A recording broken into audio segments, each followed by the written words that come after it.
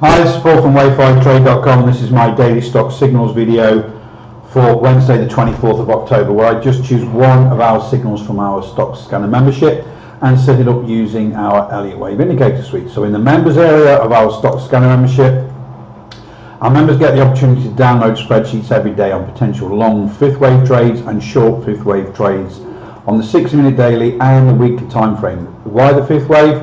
Because it's the highest probability move in a trend. Simple.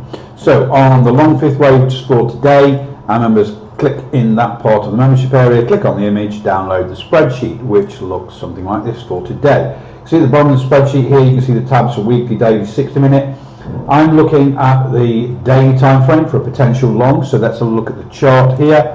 So I looked at NXEO for potential long. Now, for those that have the indicator suite, this is our think or swim version. It's also available for NinjaTrader, TradeStation and multi-charts.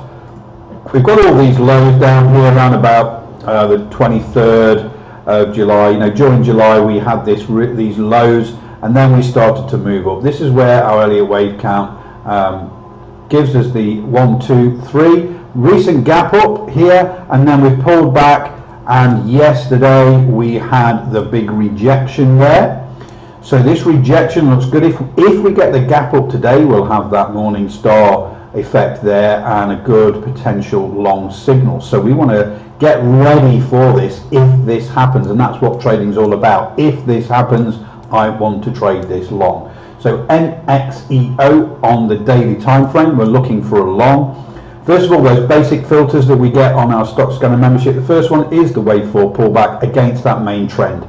That's found support in our red zone, so that's a 75% probability it's going to go on, make that new wave 5 high into our automated target zone up here in blue. So we're at this last chance saloon. If it pulls back any further, it's gone too far, but at this moment in time, that's an encouraging pattern. If we get the continuation pattern today with the gap up, it probably bring less volume. If we get that gap up and we maintain the gap, we could get a move then up towards our entry.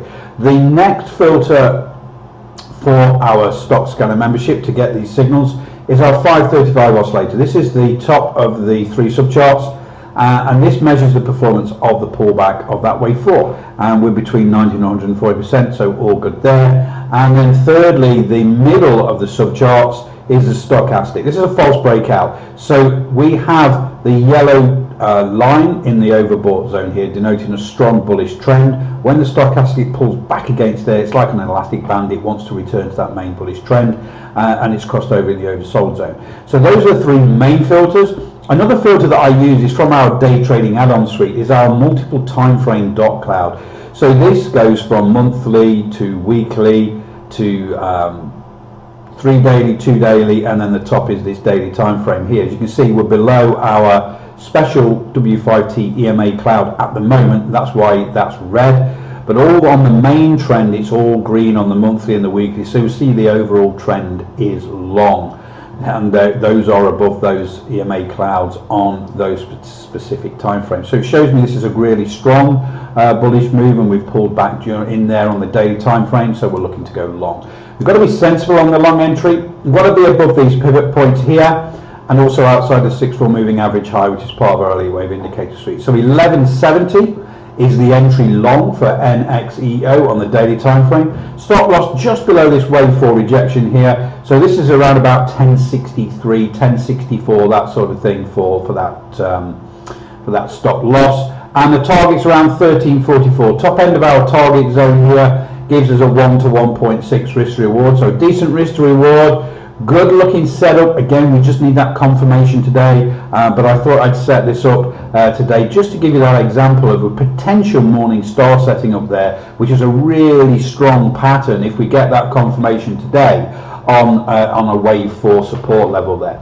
Okay, so that's it for today. Have a great trading day. Speak to you all tomorrow.